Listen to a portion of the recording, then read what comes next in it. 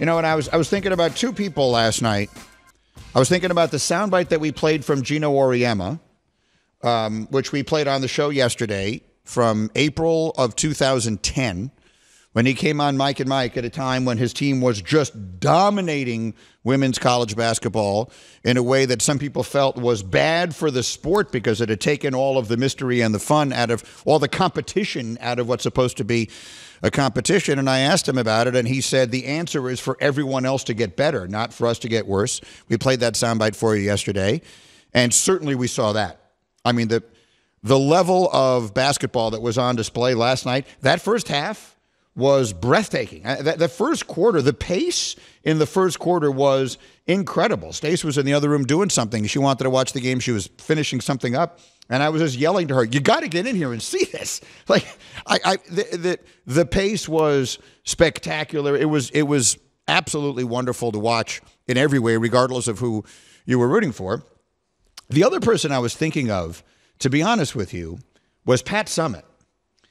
Hembo and I wrote a book called Got Your Number, and we gave one of the numbers, I don't recall which one it was now, to Pat Summitt.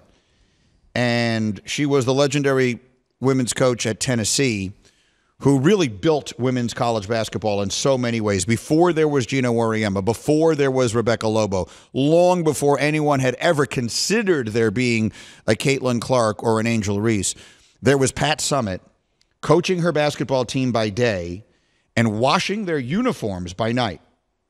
Literally, if you read the chapter on her in our book, they didn't have anyone to do that. So they would practice during the day, and they would leave their uniforms in the locker room, and Pat Summitt would wash the uniforms so they could practice the next day and play the next day. And when they would travel to away games, they usually didn't have enough money to stay in hotels. Literally, there wasn't a budget to stay in hotels for her teams when they would travel. So they would sleep in sleeping bags on the floors of gyms. Not making this up, this happened. And so wherever Pat Summitt was watching this thing from last night, I can't even fathom the pride she must have felt, because last night felt like something different. Last night felt, I don't know what the audience is going to be. I don't know if it'll wind up having more viewers than last year's championship game or anything like that. But last night felt like the biggest event that was going on in the world. It was one of those nights where you're watching a sporting event and you feel like the entire world is watching at the same time. And that is something that in the history of women's sports has happened very few times. It doesn't never happen. It usually happens in international competitions. It'll happen when the Women's World Cup is going on and the soccer team is playing and things like that. It does not happen often for women's sports.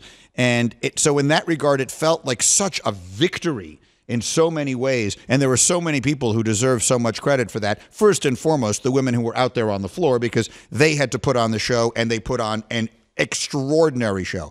But there were so many other people who I think can rightly take a lot of pride for us being in a place where a night like last night was possible, and Pat Summitt probably as much as absolutely anyone. I really wish she had lived to see that night. There was a sports sociologist that once said, in modern history, there are two figures that belong on the Mount Rushmore of women's sports: Billie Jean King and Pat Summitt. No one else is close to third. Pat Summitt was once approached by Tennessee officials, as you might recall, about coaching the men's team at the university. She said, well, why is that considered a step up? You know, Pat Summitt was years, if not decades, ahead of her time.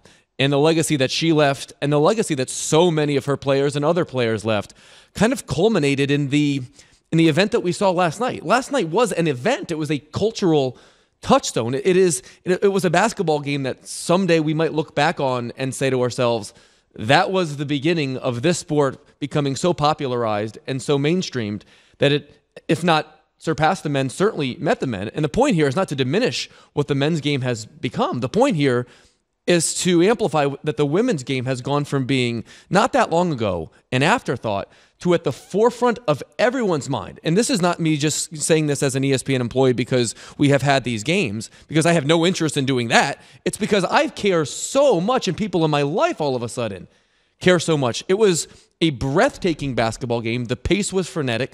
The quality of play was extraordinary. No basketball fan could have watched that game and not sincerely enjoyed it.